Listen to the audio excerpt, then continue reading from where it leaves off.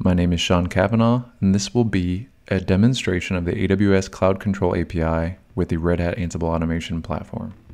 AWS Cloud Control API is an AWS capability that introduces a common set of CRUD-L, create, read, update, delete, and list APIs to help developers manage their cloud infrastructure in an easy and consistent way. AWS Cloud Control API is an alternative to AWS Resource APIs that may differ between different AWS resources. Red Hat Ansible has developed two Ansible content collections in the Amazon namespace. The Amazon.aws collection uses the existing AWS Resource APIs, while the newer Amazon.cloud collection uses the Cloud Control API. Here is a simple two-task playbook.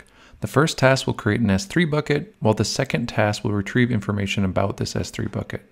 As you can see, this is using the Amazon.aws collection for each of these modules. Here is a playbook performing identical behavior using the Cloud Control API. As you can see, it is using the Amazon.cloud fully qualified collection name. We are going to run the Cloud Control API Ansible playbook here, but inside Automation Controller. These two configurable input parameters are the local bucket name and the EC2 region. We will turn both of these into a survey.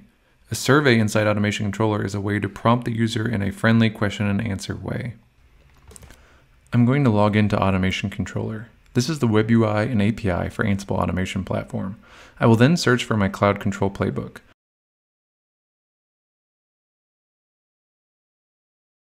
I will click the rocket symbol to launch the job, which immediately will prompt me with the survey.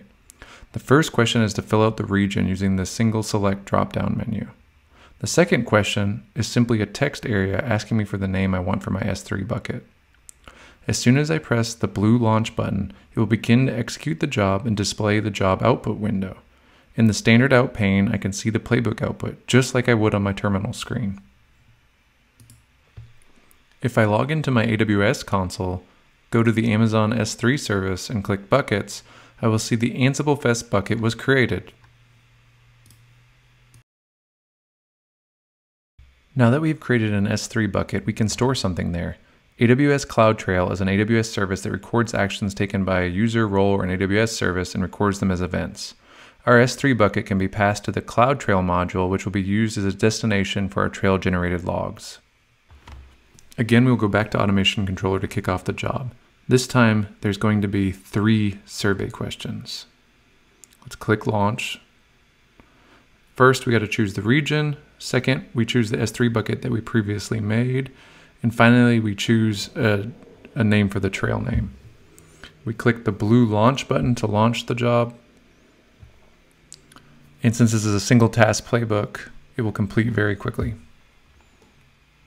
And there's the play recap. If we go back into the AWS console, we can go to the CloudTrail service and see that the Sean test trail was created and operational. With Ansible Automation Platform, you can automate everything you were automating before in the previous APIs and collections, but now you have the option of using the Cloud Control API. Some benefits of this new collection include that it is automatically generated, which in turn allows us to rapidly introduce new AWS services and features. This can reduce the time it takes for AWS features to be utilized into your existing automation workflows. You can also mix and match the existing and new collections, allowing you more comprehensive coverage of AWS services. That concludes this demonstration of the Cloud Control API and Ansible Automation Platform. Here are some great options for next steps if you want to learn more about Ansible Automation Platform today.